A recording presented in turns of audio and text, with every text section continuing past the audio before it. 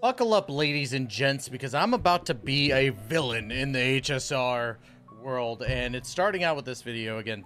Well, not again, but this video, and then again later on this week, because I do have a video planned that's gonna be funny, and yeah. Well, not funny, but more so me saying my piece in regards to, you know, certain things. I'm not gonna go into details yet. I want you guys to be ready for it. But anyways, today we're going to be talking about a condensed version of the 2.6 special live stream, going into details about what I thought was good, what I thought was extremely bad, and you know, what I think about this patch. But before we get into that, make sure to like, comment, subscribe. Don't forget to check out GamerSupps. Use code TYSTRA for 10% off, y'all. I'm just saying, GamerSupps keeps making bangers, and oh my gosh, we just had the Senpai Problems drop happen. I actually got a shirt early, which was fantastic. I'm not wearing it right now, but it's a great shirt. I'm just saying. Use code TYSTRA for 10% off. Ooh, that's good. Today I'm rocking the caffeine-free 2 scoops of brand risk and 1 scoop of dragon fruit punch. So, hell yeah, brother. But anyways, let's talk about the Honkai Star Rail special live stream. I'm honestly not a fan of the live stream. I did not think it was that good. And I'll tell you why, because we're going to go over the events of the start before we get into the actual, like, well, we're gonna go over like the 3 things that happened. Now, first things first, this is going to be a filler patch. I know that a lot of people don't like hearing that, and it probably activates the things in your brain and triggers some stuff where you're like, it's not filler. Honkai Star Rail doesn't have filler. This is filler. A lot of people thought that 2.4 was filler. No. 2.6 is actual filler. Now, is filler a bad thing? Not always. Not always. I don't think filler is bad in a lot of things. Like, if you think about anime, some of the fillers are not that bad. Some fillers are the Mount Saga and freaking Bleach, and that was bad. But there's other great fillers in anime. However, I think that this patch is going to be filler, and it's just not that impressive. And we're going to get into why. But first, they had a little skit at first. We're going to this, you know, university of sorts in Penacony, and that's cool. I don't want to go to school. I'm not here to go to school, but you know, this is just me because I'm dumb. But outside of that, the skit was like going around the campus and interviewing different people, and March 7th was a main person there. And it was like, okay, they do a skit every time for an HSR live stream, or at least that's what it feels like. And I didn't mind that. I don't mind it, guys. I really don't mind when a gacha game has a live stream and they do a skit at the beginning. That's a palette, you know, starter or palette cleanser, whatever you want to talk about it. But I don't think that's bad. But what I do think is bad is after the trailer, which the trailer was good. The trailer was kind of fire. Not crazy good, but I thought it was okay. Afterwards, they had the Robin bird, the Robin paper bird, and the Albert paper bird chirping. Now, I might be exaggerating for how long this was, but it felt like about 5 to 7 minutes of just the bird chirping with little jokes. But I couldn't tell those jokes because I just got annoyed. I got really annoyed by that, and I understand that a lot of people are like, Tystra, it's because of the VA strike that's going on right now. I understand that. And you know what? That is perfectly fine. This isn't the first time that Hoyoverse has done something with no VA work done. I think it was I think it was Genshin Impact's live stream. Yeah, Genshin Impact's live stream had 2 playtesters, I think it was, or like, I can't remember, but those 2 were there instead of VAs, and I understood that. Like I understand there's a strike. However, there's better ways to go about it. I honestly would have just taken Albert talking to the VAs that did decide to go to it, and then just leave it at that. That's what it is. Like, it stays right there. But the bird chirping just because you wanted Robin there in some way, shape, or form, that was unnecessary, and it was annoying. So that put me in a bad mood going into the live stream. So we're going to go over everything again, and we're going to talk about what actually occurred during the live stream after that. So first things first, we got Rappa coming out. She's going to be Imaginary Erudition.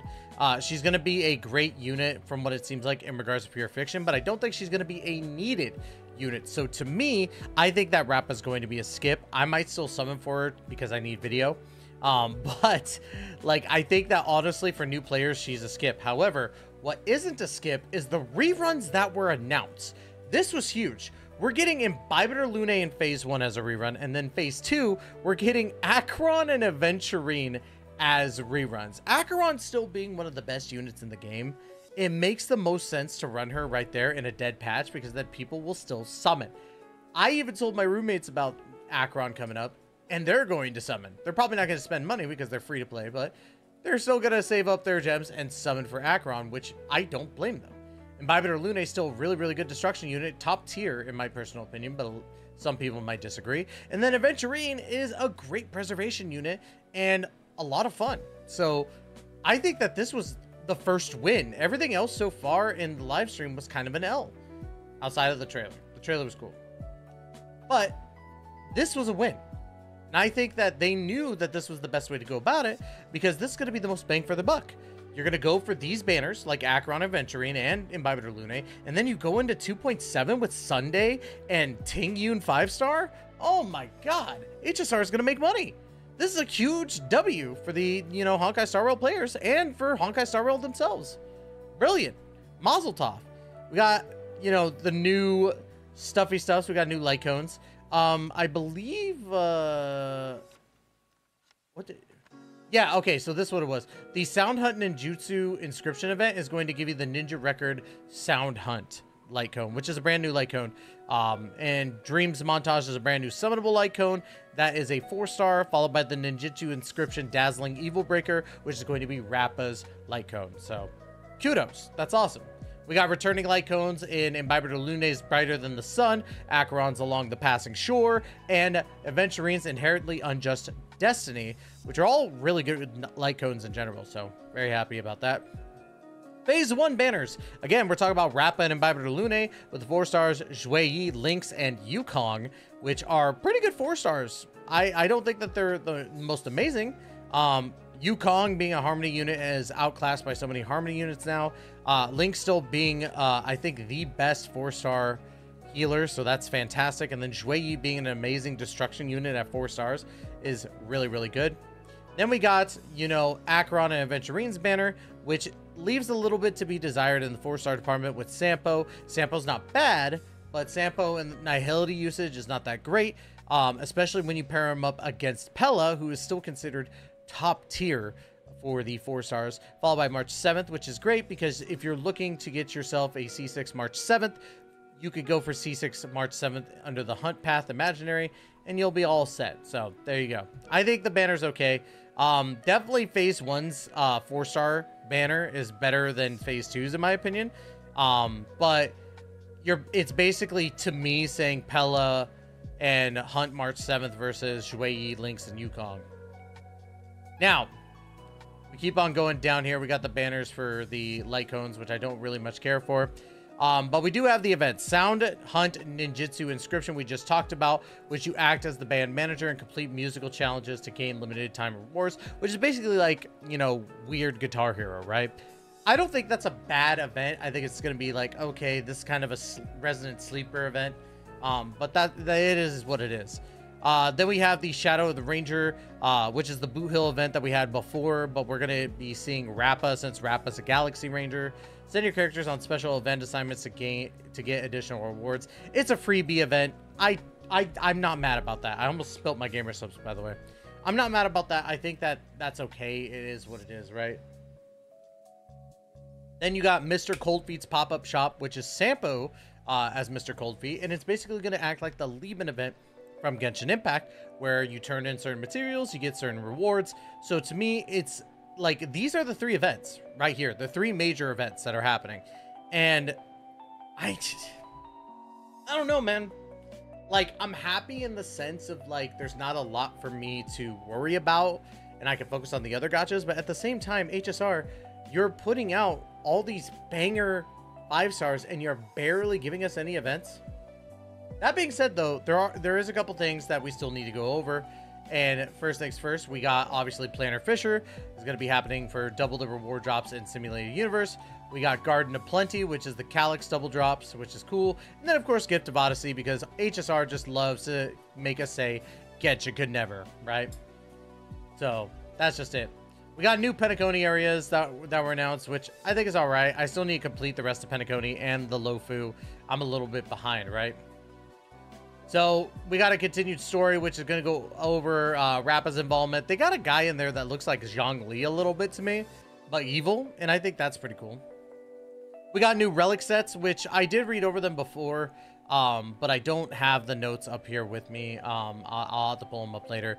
But Sacerdos, that's such a weird Sacerdos Relived Ordeal. There we go. And Scholar Lost in Erudition, both new sets, which seem pretty decent. They're not like crazy. I think if I remember correctly, Revealed Ordeal is a speed set, while Scholar Lost in Erudition is a crit rate set. I could be wrong on that, so my apologies if I am wrong, but I'm just going off of memory. This is where I kind of got a little upset, right? The events were whatever. I was like, okay, there's not a lot going on, but they revealed this new enemy before that. And it's not really new. It's just the same enemies from Penacony before, but they have a monkey face in the TV screen.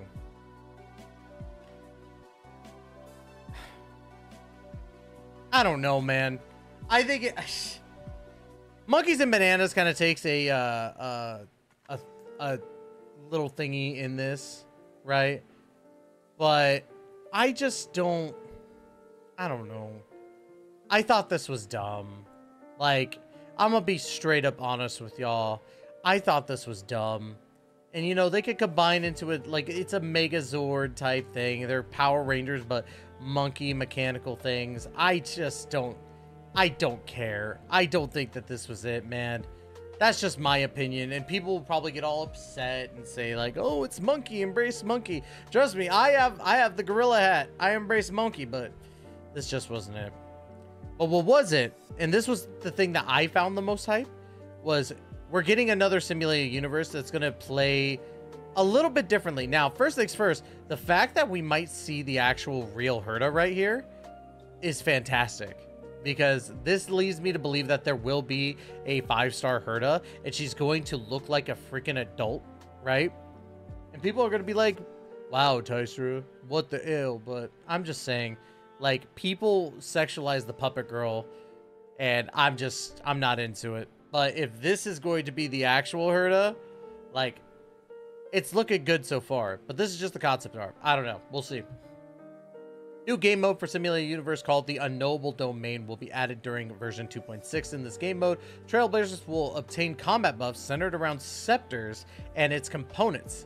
They can equip these scepters to gain offensive effects and charging conditions that can be met to deliver powerful attacks on their enemies. So kind of like what, I can't remember which one it was, but there was a combat event where you would have, like, attacks on the side happening at the same time. It's like that. And I think that's cool. I like that as a possible event. Plus, it's another way to get, you know, Stellar Jade, which we absolutely need, especially with these banners coming out. If you're an Acheron fan, if you're an Imbibe de Lune fan, if you're a Tingyun fan, if you're a Sunday fan, Aventurine fan, all five out of the 6 banners are, in my opinion, great summonable 5-star units.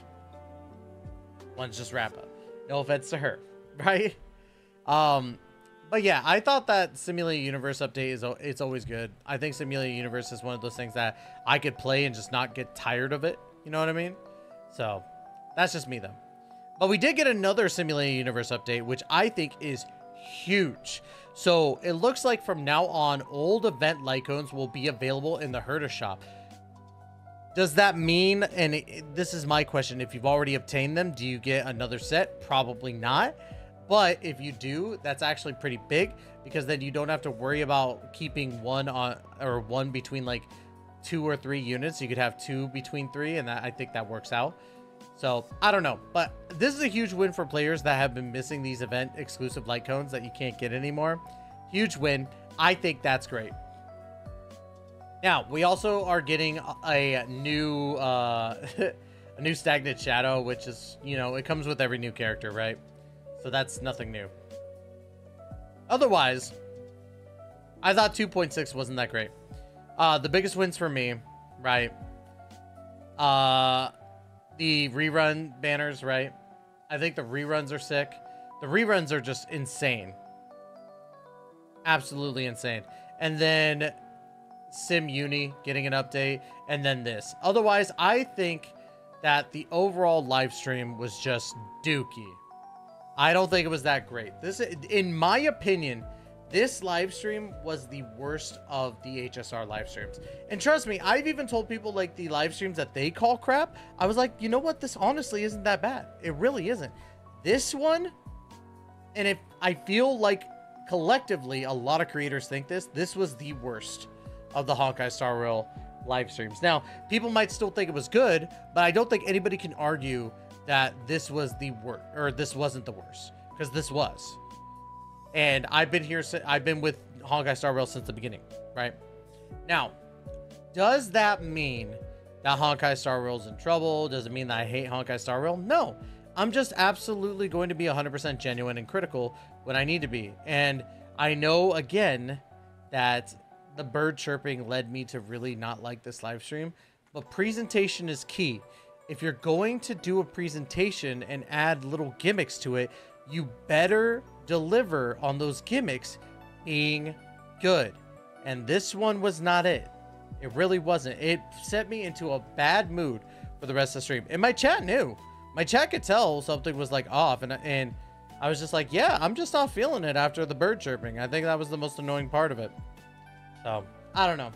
But I'm also not going to sugarcoat it. I'm not going to be like, I'm not going to be this guy that's going to lie to y'all and say like, oh yeah, the live stream was great. I can't wait to hear more of the bird chirping and, you know, all the stuff that, you know, it just seems very dry. Like, man, I love me some dry turkey.